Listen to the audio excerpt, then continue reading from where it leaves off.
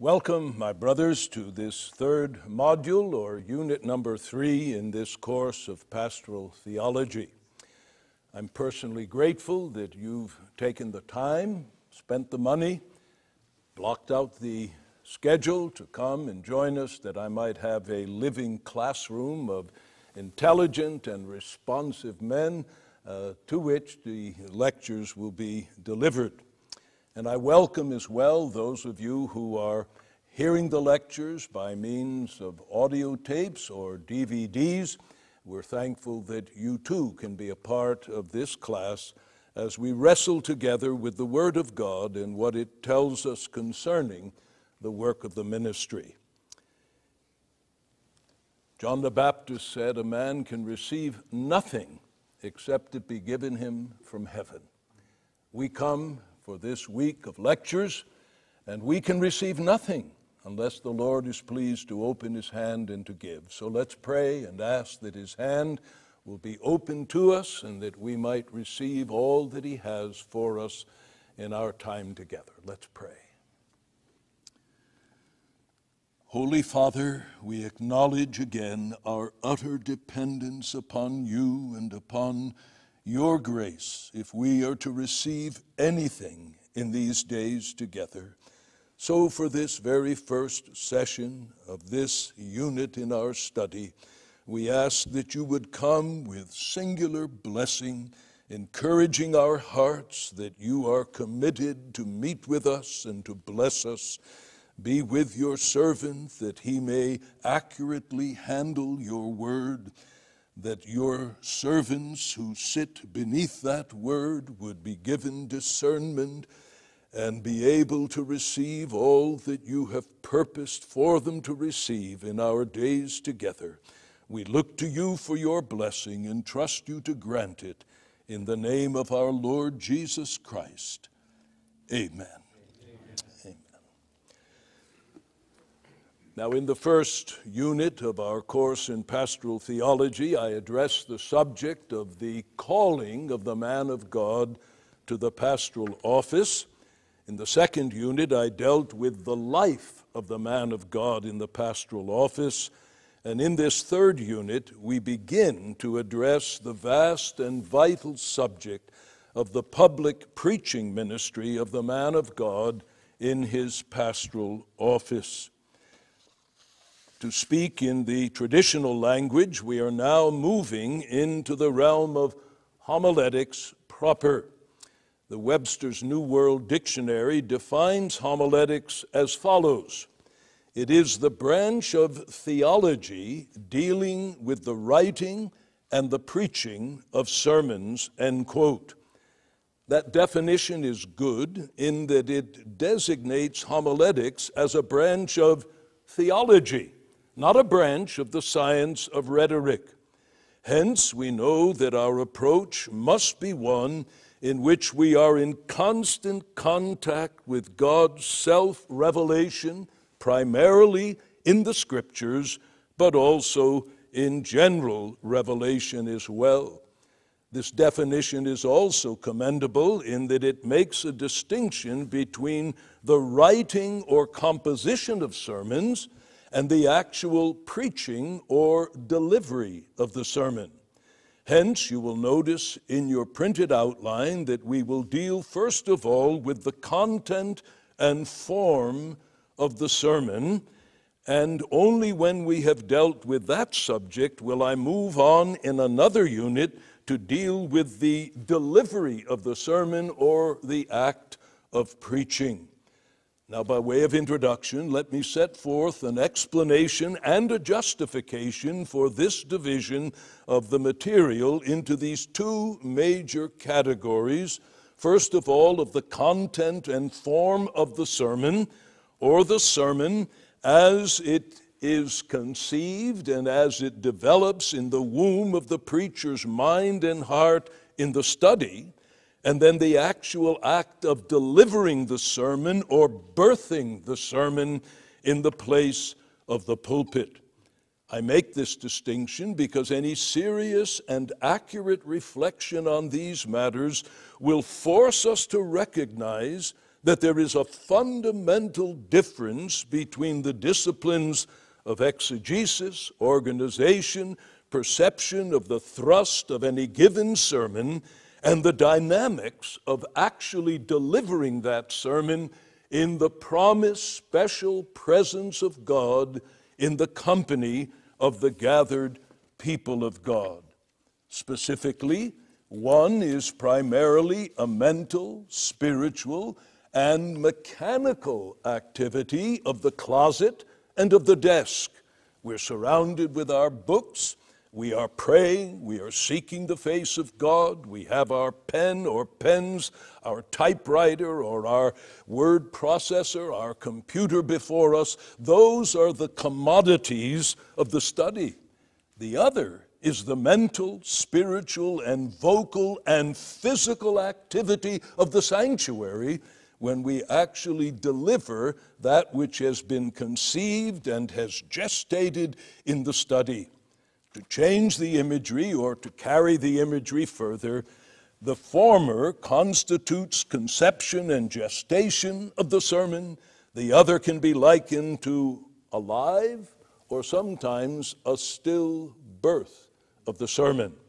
To use a scriptural analogy, Luke 3 verses 2 and 3 tell us, the word of God came to John. Then it says, and John came preaching. The word coming, and then the word being delivered by the servant of God. So then, as we begin to consider the public preaching ministry of the man of God, we will do so under this first major division, the message in its content and its form. As we open up this aspect of our study, all of the substance of the lectures will be delivered in two major categories. General principles or axioms applicable to all kinds or species of sermons, and then in another unit, the specific guidelines for the various species of sermons. In other words, a textual sermon, a topical sermon, a consecutive expository sermon, principles applicable to those various species. And by the way, species or species are both considered correct according to our American dictionaries. Now today, we're going to take up the first of these axioms, and it is this: the proclamation, explanation, and application of scriptural truth in the power of the Holy Spirit must constitute the heart and soul of all preaching. And if you don't have the word "our" in there, place it in your notes. Of all our preaching.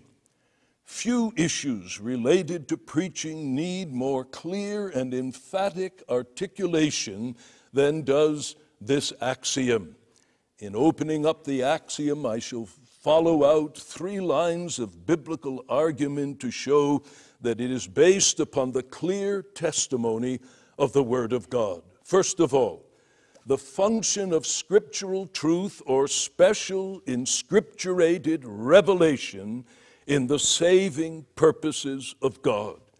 We will never really feel the pressure of this axiom unless we are absolutely persuaded of that unique function of scriptural truth or special inscripturated revelation in the saving purposes of God.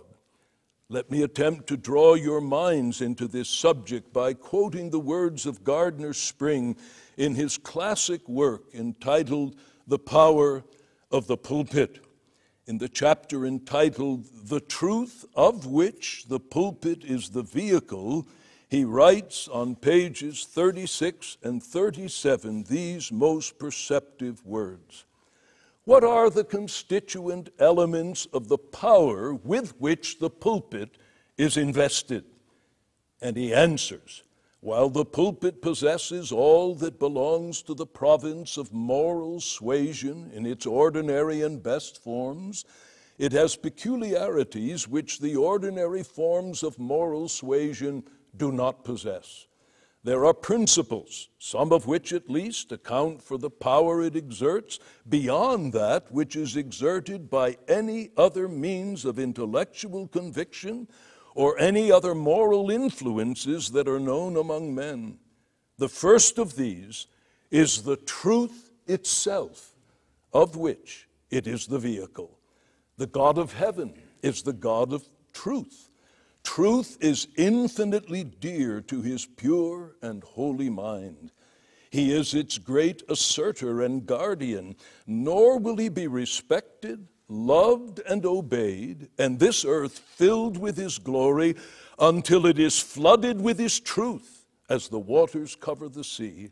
The scriptures instruct us that truth is the great instrumentality by which his purposes of mercy are accomplished, the wisely selected means by which he operates, a means well adapted to the end, nay, the necessary and indispensable means, because truth alone presents the only objects of all that variety of right thoughts and holy affections and emotions which constitute true religion. The pulpit has no other instrumentality. It, the pulpit, has accomplished its vocation when it has fully, clearly, and with a right spirit exhibited the claims of truth. And then he goes on to reinforce those assertions even more emphatically in the remaining part of the quote that you have in your notes. The function of scriptural truth in the saving purposes of God, it is absolutely central, both with respect to begetting divine life in the soul and to the nurturing and to the development of that life in the hearts of God's people. You know the text, James 1 and verse 18. Of his own will he begot us by the word of truth. 1 Peter chapter 1, verses 23 and 24, in writing to the saints of God throughout Asia Minor, Peter writes, "Seeing you have purified your souls in your obedience to the truth, unto unfeigned love of the brethren, love one another from the heart fervently, having been begotten again, not of corruptible seed, but of incorruptible, through the word of God, which lives and abides." And here again, the emphasis is upon the begetting power of that word of truth. Or 1 Corinthians 4:15, where the apostle says that he has begotten the Corinthians spiritually by the gospel that he preached unto them. Or the familiar words of Romans 10:14 and following, in which the apostle ties together in the closest relationship the preaching of the word of God by the sent ones and the coming to faith among God's elect. If we are earnest concerning usefulness in the great work of seeing sinners brought to faith, we must heed the words of the prophet Jeremiah. In Jeremiah chapter 23, verses 28 and 29, hear these words of the prophet who said, "The prophet that hath a dream, let him tell a dream. He that has my word, let him speak my word faithfully. What is the straw to the wheat, says the Lord?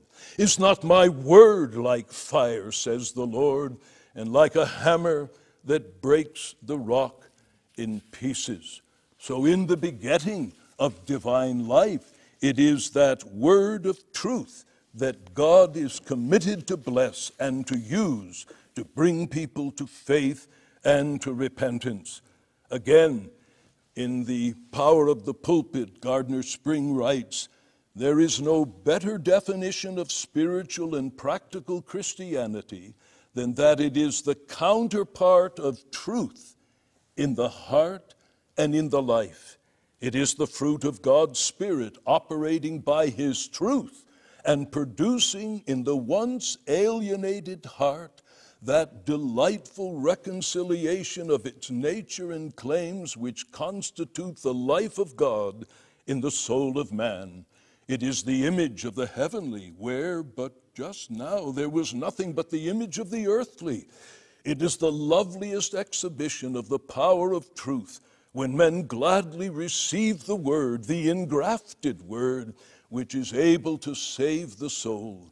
When the darkened understanding is illuminated, and the truth is thus understood and received, the gospel comes then, not in word only, but also in power, and in the Holy Ghost, and in much assurance. It comes with peace and joy. It binds up the heart. It comforts the mourner. It sets the captive free. It solaces the soul with divine love. It shows the path of life.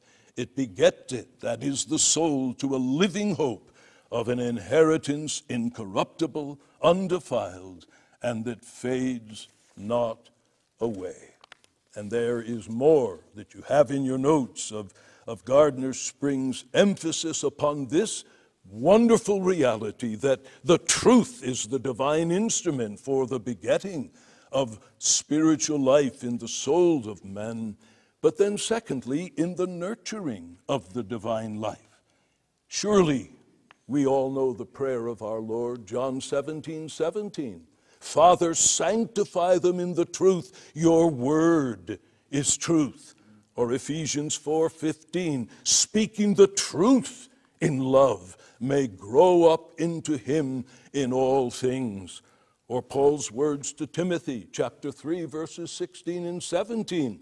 All scripture is God-breathed and is also profitable for teaching, for reproof, for correction, for training in righteousness, that the man of God may be complete, thoroughly furnished unto every good work.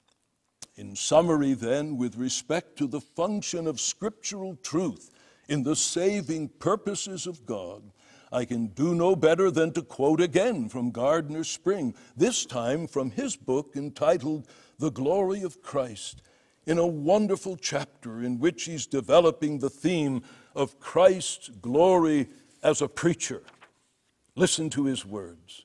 From these we learn, in the first place, that our Lord was a most instructive preacher. The knowledge of God's truth is the germ and principle of all holiness.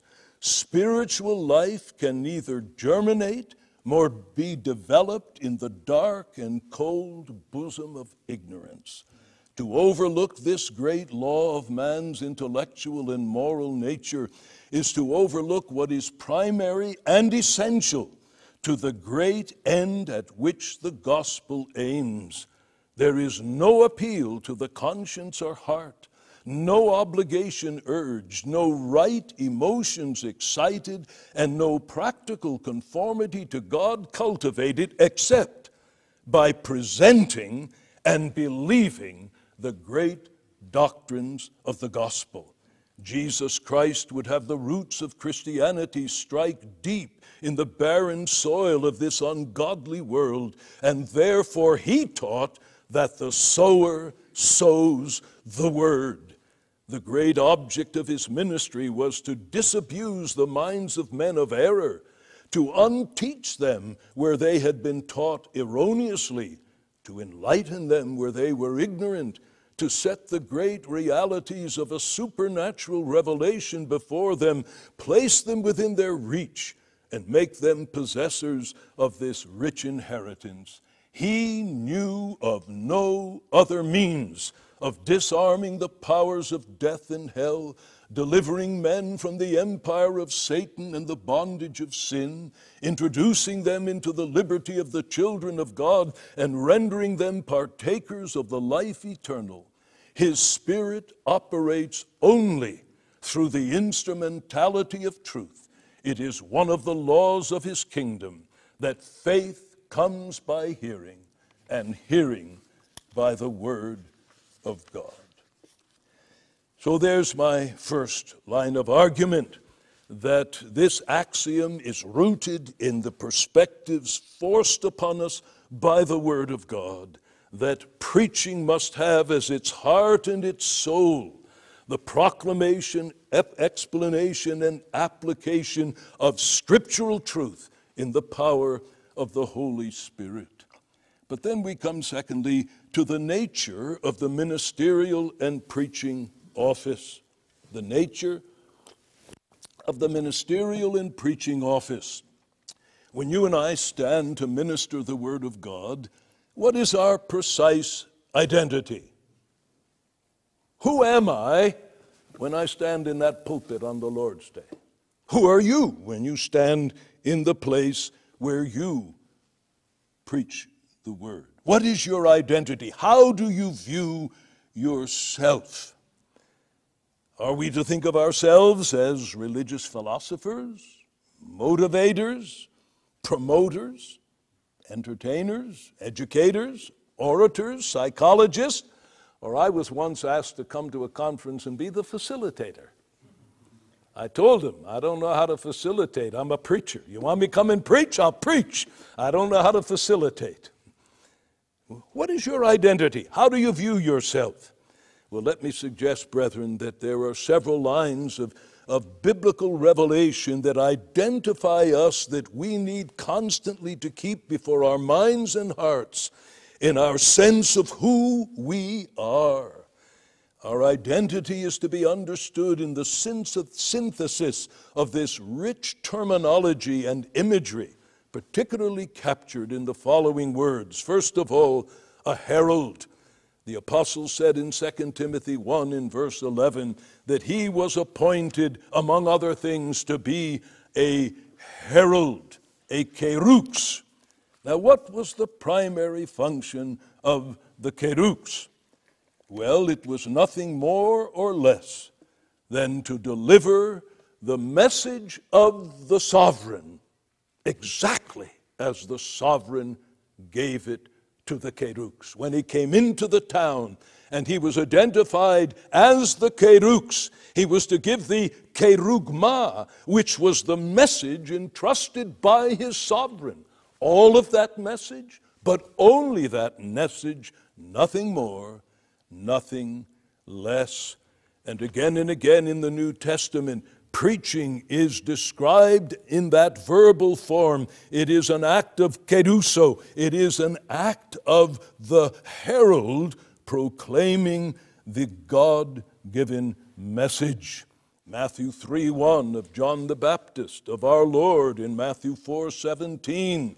In 2 Corinthians 4:5, the apostle speaks of himself, and then in 2 Timothy 4 and verse 2, herald the word, preach the word. This is our identity, and we must be conscious of that as we preach. Dabney, in his lectures on sacred rhetoric, addresses this very explicitly when he says, the nature of the preacher's work is determined by the word employed to describe it by the Holy Ghost. The preacher is a herald. He is a kerux. His work is heralding the king's message. Once the apostles called themselves Christ's ambassadors, but of old ambassadors were no other than heralds. Now the herald does not invent his message. He merely transmits and explains it. It is not his to criticize its wisdom or fitness. This belongs to his sovereign alone. On the one hand, he does not carry it as a mere implement of sound, a trumpet or a drum. He's an intelligent medium of communication with the king's enemies. He has brains as well as a tongue. He is expected so to deliver and explain his master's mind that the other party shall receive not only the mechanical sounds, but the true meaning of the message. On the other hand, it wholly transcends his office to presume to correct the tenor of the propositions he conveys by either additions or change. These are the words of God's commission to an ancient preacher. Arise, go to Nineveh, that great city, and preach unto it the preaching that I bid thee. That's our task as heralds of the living God. But then a second word, ambassador. Presbeia, presbuo, the verbal form, found in the verbal form in 2 Corinthians 5:20. We then are ambassadors for Christ. Again in Ephesians 6:20, the noun form, Luke 14:32. They sent an ambassador or ambassadors to make peace. And in 19:14 of Luke. Now, what is the function of an ambassador but to represent the mind and the will of the sovereign who sends him? And then we are stewards, oikonomos. Paul says in 1 Corinthians 4:1, let people regard us for who and what we really are. And then he tells us what his identity is. Let a man so account of us. And remember, Paul is speaking not only of himself with his unique apostolic identity, but of those of lesser office who were his companions in labor. Let a man so account of us as of ministers of Christ and stewards of the mysteries of God. A steward is one who has an entrustment. And Paul says we are stewards of the revealed secrets of God. And then he goes on to say the great requirement of a steward, not that he be clever, not that he be successful. Moreover, it's required in stewards that a man be found faithful. Faithful. That's why he says it's a very little thing. He didn't say it's nothing. For anyone to say it's absolutely nothing, whether I be judged of others, there's something sick with a man who's not affected at all. But he says it's a very little thing. Very little thing if I be judged of you or of man's judgment. He that judges me is the Lord. I seek to discharge my responsibilities as a steward before the eye of him. And in the last day, if I can hear him say, well done, good and faithful servant, that's all I strive for. But then we have the concept of a ruler. We have the verb hegeomai in Hebrews 13:7. Remember them that had the rule over you, men who spoke unto you the word of God. This was their fundamental identity of all the things they did in that place of spiritual authority and rule. This was the dominant, foundational, prominent task. They spoke unto you the word of God. In that rule, the word of God was that by which they ruled and by which they governed. When we bring these four descriptions together, what is their common denominator? The common denominator is that the task of each one of those pictures, those various descriptions of who and what we are, is that we are tethered to a fixed body of authoritatively revealed truth, and all of our functions are to be understood in terms of our relationship to that truth. Then we come thirdly to the explicit commands of Scripture. We've looked at the place of truth in the begetting and nurturing of divine life, the nature of the pastoral office. Now the explicit commands of Scripture.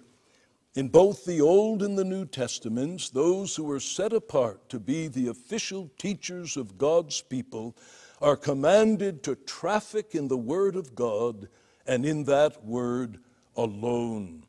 And I've given you some Old Testament references. You remember in that whole incident with that strange character Balaam, we have some wonderfully instructive words that come out of the mouth of this strange and bizarre man. In Numbers 22 and verse 35, the book of Numbers, chapter 22 and verse 35.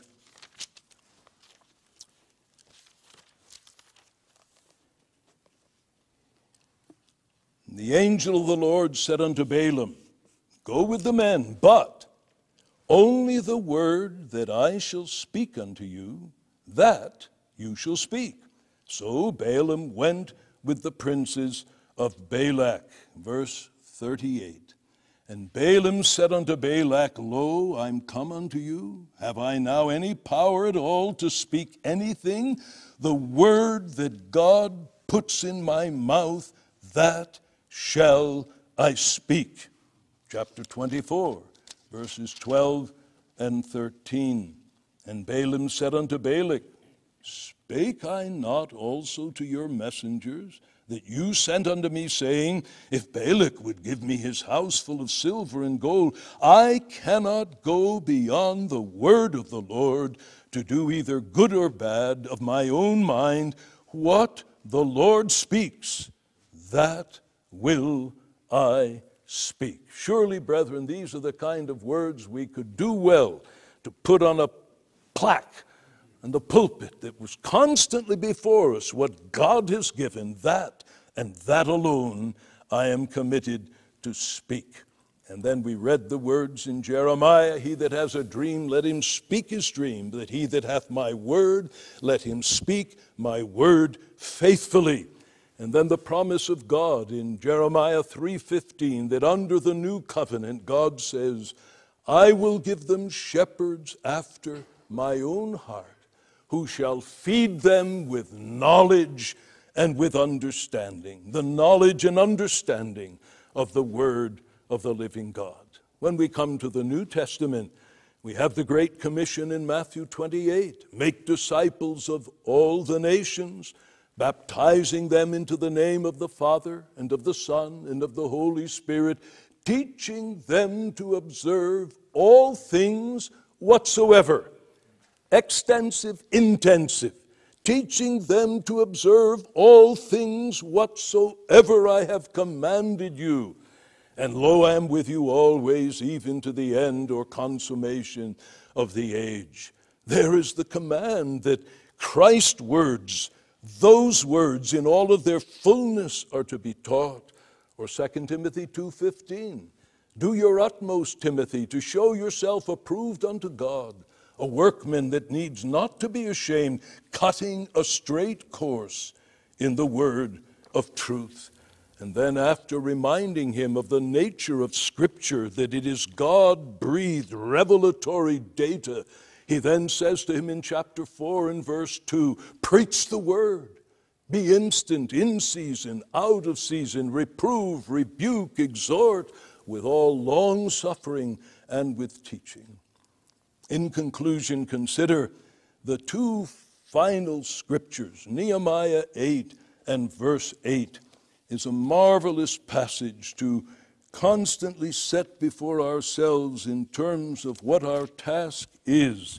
Nehemiah 8 and verse 8. The first time when you had a situation where between the inscripturated revelatory data that God had given his people and his people, there was a linguistic barrier. And what did these men do? Nehemiah 8 and verse 8. And they read in the book, in the law of God, distinctly, and they gave the sense so that they understood the reading. Here they have the documents before them. They have a linguistic problem. What did they do? They sought accurately to convey to their hearers the mind and will of God as embodied in those documents. This was their task, which they did, and in a real sense became prototypes of new covenant expositors of Scripture, because we have that barrier between the language in which God revealed his mind and those to whom we are speaking, and our responsibility is to give the sense so that they understand the reading. Now, growing out of that axiom, there are corollaries. Our British friends say corollaries. I understand that, but we Americans say corollaries. You have corollaries, and we acknowledge your right to have your corollaries, and we acknowledge our right to have our corollaries. These related truths that naturally flow out of that axiom.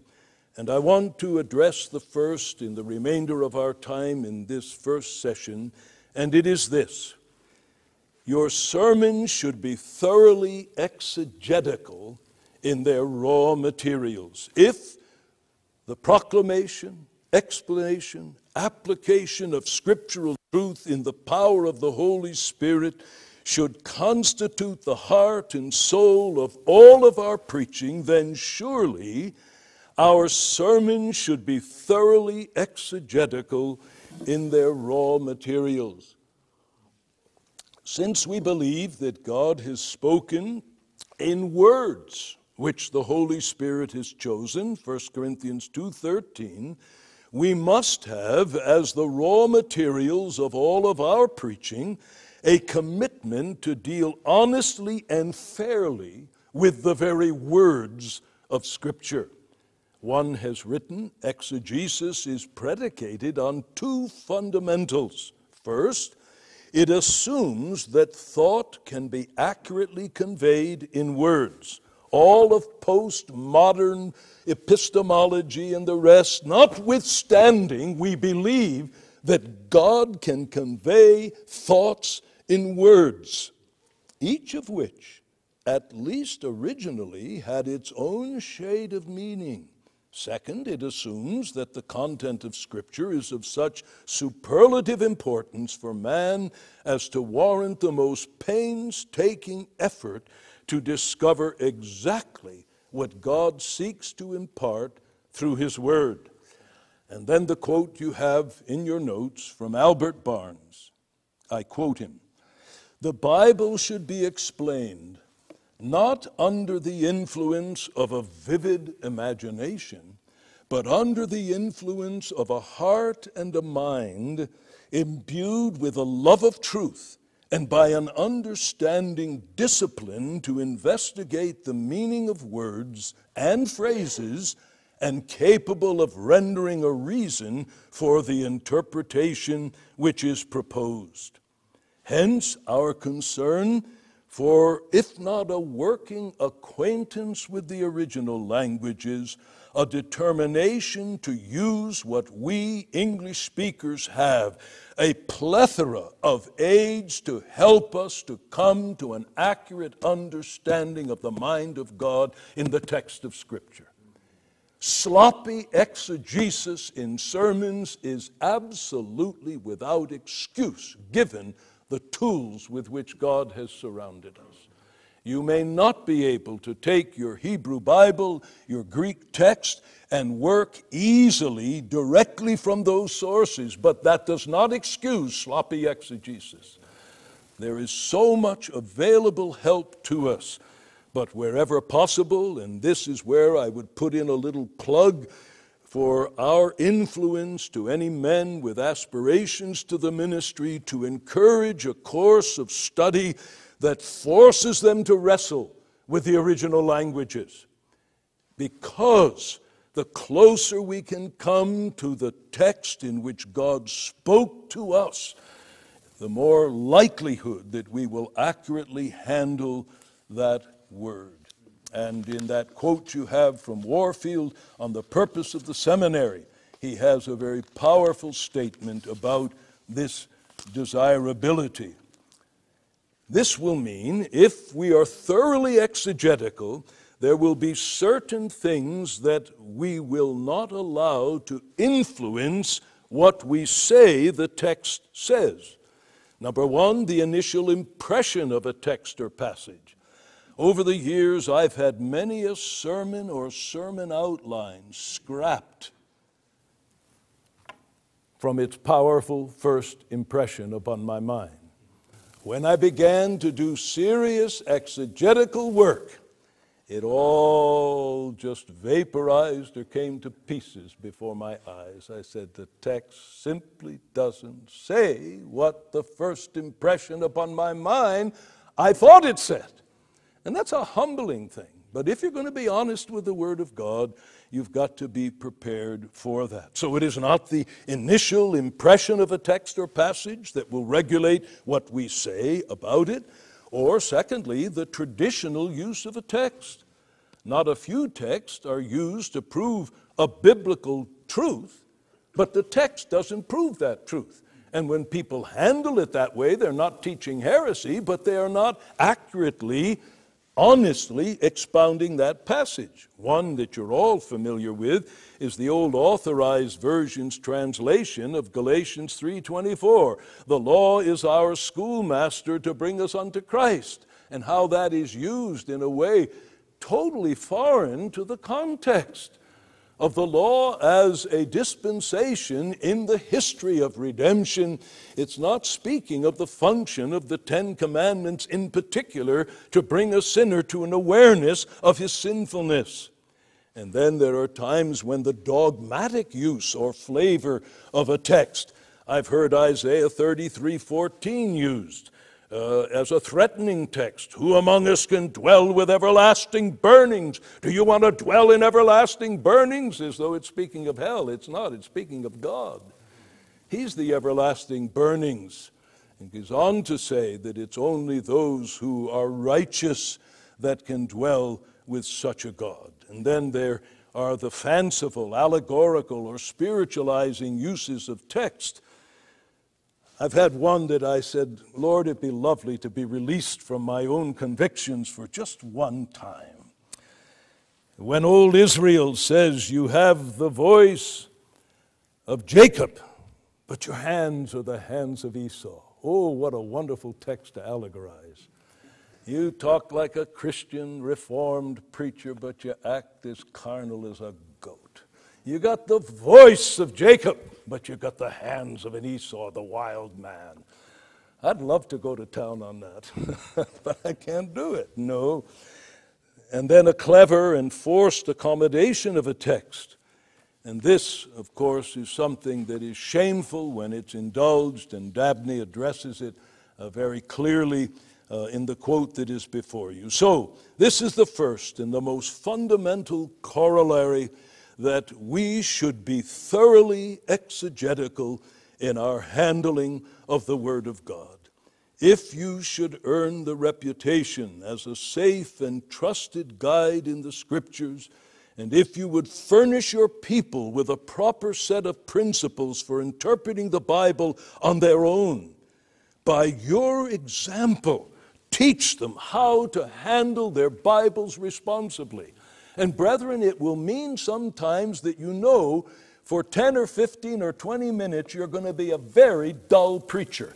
There are times when no amount of animation, no amount of illustration, no mechanism that I know of can get you through saying with your people, put on your thinking cap, tighten your seatbelt, and we've got to work through this matter to ascertain the mind of God in this passage. And you've got to die to the itch to be popular all the time and to be easy to listen to. There are times you will make rigid demands upon your people.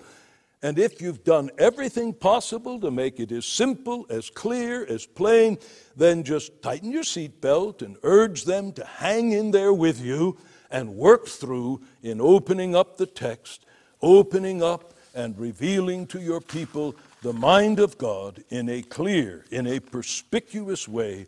And over the years, your people are absorbing without knowing it a wonderful pattern of principles of sound hermeneutics and how to handle the Scriptures. And what that does is, as they are gathering more and more their own set of internalized principles of hermeneutics, it's putting more and more demands upon you to live up to the standard that is growing all the time in them.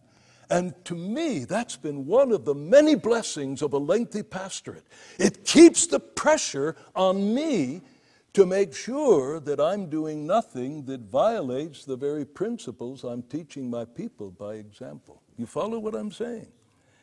And at the end of the day, to leave a people that can open up their Bibles and reasonably come to an understanding of them. And if there are passages they don't understand, they've learned from you that there are some things hard to be understood. Peter found some of Paul hard to understand. And there's a realism, and they're willing to suspend their itch to want to know what this means and say there's some things difficult and I can live with that. And we cultivate under God a people who handle their Bibles in a responsible way because we've set the pattern for them in our own ministries. So may God help us then, as we are committed, that our ministries will be in their heart and soul the proclamation, explanation, and application of scriptural truth in the power of the Holy Spirit, that we will manifest that we truly believe we are what God says we are. We are heralds to proclaim the message of the King. We are stewards with a responsibility to handle the mysteries of God responsibly. That we are, by the grace of God, those whose only standard of exercising rule in God's house is God's holy and infallible word. Well, let's pray and ask God to write these things upon our hearts. Our Father, we're thankful that you've given us a word. We thank you that you've given us that word that we hold in our hands, that we call our Bibles, these 66 books written over hundreds of years, and yet one message that points us to one Savior, one hope of life and salvation. We ask that you would write upon our hearts afresh what we are as your servants, and enable us by your grace to be faithful in the task to which you've called us. We ask in Jesus' name, amen.